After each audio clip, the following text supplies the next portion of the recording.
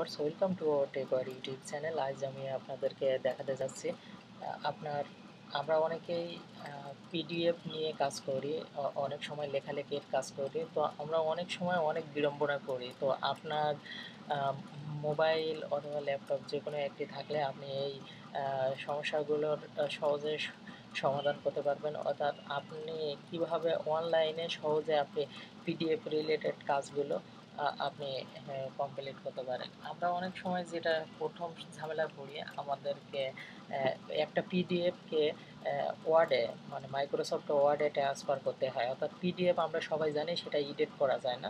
তো আপনার কাছে একটা 10 পেজের পিডিএফ আছে, আপনি সেটাকে যদি কনভার্ট না করেন ওয়ার্ডে, তাহলে আপনি যদি শুধু পিডিএফ থেকে যদি এভাবে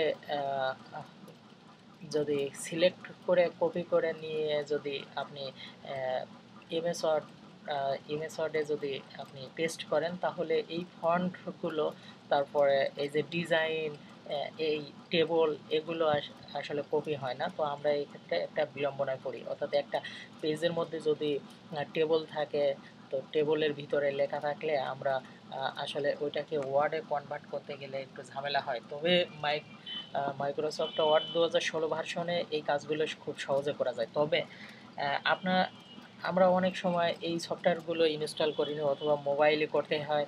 তো অনেক তাড়াহুড়োর মধ্যে যদি আপনার কখনো যদি পিডিএফ রিলেটেড কোনো কাজ করতে হয়, অথবা আজকের এই টিউটোরিয়ালটা যদি দেখে থাকেন, তাহলে আমি 5টা ওয়েবসাইটের নাম বলবো। আপনারা এই 5টা ওয়েবসাইটকে আপনাদের বুকমার্কে অথবা স্মরণে রাখলে আপনি কোনো সময় পিডিএফ রিলেটেড কোনো সমস্যার সম্মুখীন হবেন না। তো প্রথম আমার কাছে যে ওয়েবসাইটটা আপনাদেরকে বলবো, সেটার নাম হলো www.pdfhero.com। আপনারা আপনাদের ল্যাপটপে আপনারা এই ওয়েবসাইটটাকে আমার ডিসক্রিপশনে দেওয়া আছে, লিঙ্কটা আপনারা অ্যাড পেজে আপনারা সেভ করে রাখবেন বুকমার্কে, তাহলে সহজে এটি খুঁজে পাবেন। তো চলুন শুরু করা যাক। পিডিএফ হিরোর আসলে কাজ কি? পিডিএফ হিরোর কাজ হলো আপনার কোনো পিডিএফকে ওয়ার্ডে কনভার্ট করা, অথবা এক্সেলে কনভার্ট করা, পাওয়ার পয়েন্টে কনভার্ট করা, রিচ টেক্সট ফরম্যাটে কনভার্ট করা, অথবা আপনার ওয়ার্ডকে পিডিএফে। আমার দেখা যতগুলো ওয়েবসাইট আছে পিডিএফ রিলেটেড, তার মধ্যে সবচেয়ে বেস্ট ওয়েবসাইট হলো পিডিএফ হিরো। এই পিডিএফ হিরোর মাধ্যমে আপনি পিডিএফকে সহজে আর কি ওয়ার্ডে কনভার্ট করতে পারবেন, এবং এর ভিতরে যত টেবল ডিজাইন যেভাবে দেওয়া থাকবে সেভাবে আর কি এটা ওয়ার্ডে কনভার্ট হবে পিডিএফ এর মধ্যে। তো আপনি খুব সহজে এটা মানে মাইক্রোসফট ওয়ার্ড দিয়ে আপনি এটাকে আবার লিখতে এডিট করতে পারবেন। তো এই ওয়েবসাইটটা সবচেয়ে কনভার্টের জন্য বেস্ট, আপনার যে কোনো ফাইলকে পিডিএফ থেকে অথবা অন্য ফাইল থেকে আবার পিডিএফে নেওয়ার জন্য। তো এখন আমরা নেক্সট ওয়েবসাইটে যাব। নেক্সট আমাদের একটা কাজ করতে হয়। অনেক সময় আমরা পিডিএফ ফাইল পাই, সেটাকে আমরা ফেসবুকে অথবা অন্য কোনো জায়গায় শেয়ারের জন্য অথবা অন্য কোনো কাজে ইউজের জন্য আমরা পিডিএফটাকে ইমেজ বানাতে চাই। তো ইমেজ বানানোর জন্য সবচেয়ে বেস্ট ওয়েবসাইট হলো পিডিএফ টু ইমেজ ওয়েবসাইটটা। এই ওয়েবসাইটের মাধ্যমে আপনি এখানে আপলোড করবেন ফাইলটাকে, আমি আর সেটা দেখাচ্ছি না, অথবা এই জায়গায় ড্রপ ইওর ফাইল হেয়ার, এই জায়গায় আপনি আপনার ব্রাউজারটাকে টেনে আপনার ফাইলটা এখানে ড্র্যাগ অ্যান্ড ড্রপ করে ছেড়ে দিলেই হবে। তো সেটি আমি এখন দেখাতে চাচ্ছি না।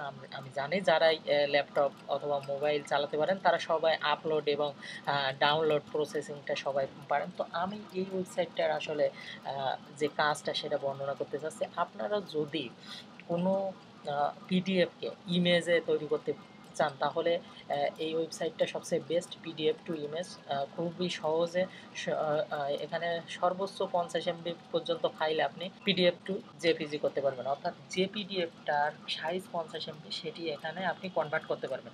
এছাড়াও আপনি PDF two doc, PDF two docs, PDF to text এভাবে করতে পারবেন। আর একটা গুরুত্বপূর্ণ কাজ আছে এই ওয়েবসাইটটা, সেটা হলো আপনি পিডিএফ কম্প্রেস করতে পারবেন। অর্থাৎ পিডিএফের সাইজ এই ওয়েবসাইট থেকে আপনি কমাতে পারবেন। আমরা অনেক ওয়েবসাইটে যখন আমাদের সিভি পিডিএফ আকারে আমরা আপলোড দেই তখন অনেক লিমিটেশন থাকে, যেমন 500 কিলোবাইট অথবা 2 এমবিপিএস। তো আমাদের সিভি অনেক সময় দেখা যায় যে পিডিএফ করলে 6 এমবিপিএস হয়, সেক্ষেত্রে আপনি 5 এমবিপিএস যদি ওয়েবসাইটে রিকোয়ারমেন্ট থাকে সেক্ষেত্রে আপনার সমস্যা হয়। তো আপনি খুব সহজে আপনার পিডিএফের সাইজটা এখানে কম্প্রেস করতে পারেন, অর্থাৎ কমাতে বাড়াতে পারেন। এরপরে কম্বাইন্ড পিডিএফ আলাদা আলাদা করতে পারেন। আমরা এখন নেক্সট ওয়েবসাইটে যাব। আপনারা এই ওয়েবসাইটটা পিডিএফ টু জেপিজির জন্য বেস্ট, এবং আরও অনেকগুলো কাজ আছে। আমরা এখন যে তৃতীয় ওয়েবসাইটটা দেখব সেটা হলো স্মল পিডিএফ। আমি মনে করি এই ওয়েবসাইটটা হলো বেস্ট ওয়েবসাইট আপনার পিডিএফ রিলেটেড যে কোনো কাজের জন্য। পিডিএফ রিলেটেড আমাদের অনেক সময় কাজ করতে হয়, যেমন মার্জ পিডিএফ, অর্থাৎ আমাদের পিডিএফ আছে 3টা 4টা ফাইল পিডিএফ আছে, আমরা একসাথে করব, এটাকে বলে মার্জ, একসাথে জোড়া দেওয়া। তো এখান থেকে আপনি এই অপশনটা সিলেক্ট করার মাধ্যমে আপনি মার্জে পিডিএফ করতে পারেন।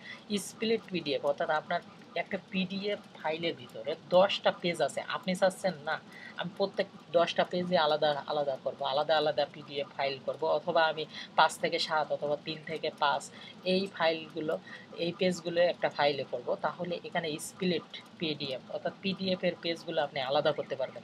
এরপরে রিরোড পিডিএফ, অর্থাৎ আপনার পিডিএফটা আঁকা বাঁকা থাকলে আপনি এটা রোটেশন করতে পারবেন। এরপরে আমাদের নেক্সট সবচেয়ে গুরুত্বপূর্ণ একটা কাজ, আমরা কোন সফটওয়্যার দিয়ে করব এটা আমরা বুঝতে পারি না আসলে। অনেক সময় আমরা সিভি তৈরি করি, বাট সিভির নিচে আমরা সাইন দিতে অথবা পিডিএফ এর নিচে কোনো সাইন ইউজ করতে আমরা এই ওয়েবসাইটটা ইউজ করতে পারি, স্মল পিডিএফ। তো এই ওয়েবসাইটটার মাধ্যমে এখানে eSign পিডিএফ আছে, আমি একটু দেখাচ্ছি আপনাদেরকে। আপনারা এখানে প্রথমে আপনারা যে কোনো একটা ফাইল ড্র্যাগ অ্যান্ড ড্রপ করে আনবেন। আপনারা আপনাদের পিডিএফটা সিলেক্ট করবেন। সিলেক্ট করার পরে আপনারা আপনাদের সাইন যদি থেকে থাকে জেপিজি ফরম্যাট, পিএনজি ফরম্যাটে, তাহলে এখানে আপলোড করতে পারেন, অথবা ক্যামেরা দিয়ে আপনারা যদি আপনাদের খাতায় অথবা কাগজে লিখে এখানে ক্যামেরা দিয়ে আপনারা সেটাকে নিতে পারেন ছবি তুলে। তারপরে আমার মতে বেস্ট আপনারা যদি লেখেন, মানে আঁকেন আপনার সাইনটা, তাহলে এখানে খুব সহজে দিতে পারবেন। এখানে জাস্ট আপনি ড্রতে ক্লিক করে দেখা যায় যে সাইনটা দিলেন। আপনার যদি ভুল হয়ে যায় তাহলে ক্লিয়ার করতে পারেন। আপনি এখন এই উপরে আছে প্লেসমেন্ট সিগনেচার। তো আপনি প্লেসমেন্ট সিগনেচার আপনি কোথায় দিবেন সে জায়গায় আপনি বড় ছোট টেনে তারপরে আপনি অ্যাপ্লাই দিতে পারেন, অথবা আপনার যদি কোনো টেক্সট রাইট করতে হয় তাহলে এখানে অবশ্যই সেটা লিখে দিতে পারেন।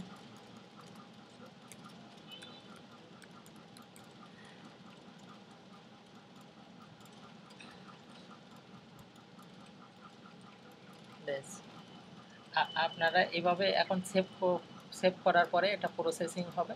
প্রসেসিং হওয়ার পরে আপনার যে ডাউনলোড ফাইল লেখা আসবে, তো এটার মাধ্যমে আপনি সহজেই সাইন দিতে পারবেন। অনেক সময় আমরা নেক্সট যে প্রবলেমটা পড়ি সেটা হলো আনলক পিডিএফ, অর্থাৎ আমরা অনেক পিডিএফে পাসওয়ার্ড দেওয়া থাকে, আমরা পাসওয়ার্ড রিমুভের পাসওয়ার্ড জানি না, অথবা আমরা অনেক সফটওয়্যার নামাতে চাই, অনেক বিড়ম্বনায় পড়ি। তো আপনারা খুব সহজে এই অনলাইনে যে কোনো পিডিএফকে আনলক করতে পারবেন।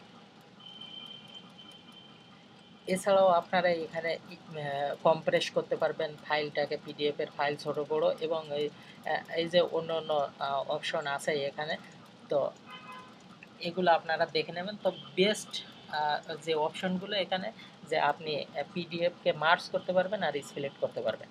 নেক্সট আমরা চতুর্থ ওয়েবসাইটে যাব। চতুর্থ ওয়েবসাইটটা হলো বিজয়। আমরা অনেক সময় এখন অভ্রতে সহজে টাইপ করে করে অভ্যস্ত। তো আমরা অভ্রতে টাইপ করার পরে অনেক সময় দেখা যায় যে অফিসিয়াল চিঠিগুলো আমাদের বিজয়তে কনভার্ট করতে হয়। তো সেক্ষেত্রে আমরা খুব বিড়ম্বনায় পড়ে যাই। ধরুন আপনি একটা চিঠি কমপ্লিট করছেন, অথবা দুই থেকে 5 পেজ লিখছেন, এখন নির্দেশনা আসলো যে আপনাকে বিজয়তে এটা লিখতে হবে, তখন কি আপনি আবার শ্রম ব্যয় করে আপনি বিজয়তে লিখবেন, অথবা আপনি বিজয় পারেন না, মনে করেন বিজয় লেখা একটু ঝামেলা কষ্টকর আছে, তো আপনি সহজে সেটাকে সব যে কোনো লেখাকে আপনি কপি করে এখানে এই যে বিজয় এখানে ইউনিকোড টু বিজয়, অর্থাৎ যে কোনো লেখা আপনি অনলাইন থেকে অথবা কোনো জায়গা থেকে আপনি কপি করে ইউনিকোডের লেখাকে এখানে এই বক্সে ইউনিকোড টু বিজয় কনভার্ট করে নিতে পারেন। এখানে পেস্ট করবেন, পেস্ট করার পরে কনভার্ট টু বিজয়, তো বিজয় চলে আসবে এখানে। আবার আপনি যদি মনে করেন যে বিজয় লেখা আছে এটাকে ইউনিকোডে কনভার্ট করবেন, তাহলে আপনি এই লেখাকে ইউনিকোডে কনভার্ট করতে পারবেন। এছাড়াও এখানে আপনি অভ্র টাইপিং করতে পারবেন। ইউনিকোড এডিটর এটা হলো বেস্ট আপনার লেখালেখির যত ফন্টগত ঝামেলা আছে অথবা টাইপিংগত সমস্যার সমাধান এটা বাংলা কনভার্টার দেবে, বিশেষ করে বাংলাদেশিদের জন্য। আমি নেক্সট পঞ্চম যে ওয়েবসাইটটা, সেই ওয়েবসাইটটা দেখাবো। এই ওয়েবসাইটটা হলো ফ্রি বাংলা ফন্ট, অর্থাৎ আমরা অনেক সময় বাংলা ফন্টের সমস্যায় পড়ে যে বাংলা ফন্ট মনের মতো বাংলা ফন্ট হয় না। আমরা যারা ফটোশপ অথবা বাংলা লেখালেখি করি তাদের জন্য এই ওয়েবসাইটটা সবচেয়ে বেস্ট, ফ্রি বাংলা ফন্ট। এখানে আপনি হিউজ পরিমাণ বাংলার বিভিন্ন স্টাইলিশ ফন্ট পাবেন। আমার সবচেয়ে প্রিয় এই ওয়েবসাইটটা। এরপরে আমাদের ষষ্ঠ যে ওয়েবসাইটটা সেটা হলো ইংলিশ ফন্ট কোথা থেকে নেবেন। আপনার ফন্টগত যে কোনো ঝামেলার অথবা সমস্যার জন্য এখানে এই ওয়েবসাইটটা আছে fontsquirrel.com। এই ওয়েবসাইটের মাধ্যমে আপনি আপনার যত ইংলিশ ফন্ট দরকার হয় এখানে আপনি সবগুলো পাবেন। দৈনন্দিন প্রযুক্তিগত সমস্যা সহজ সমাধান পেতে আপনি যদি আমাদের চ্যানেলটি সাবস্ক্রাইব না করে থাকেন তাহলে অবশ্যই সাবস্ক্রাইব করে রাখুন। ধন্যবাদ সকলকে।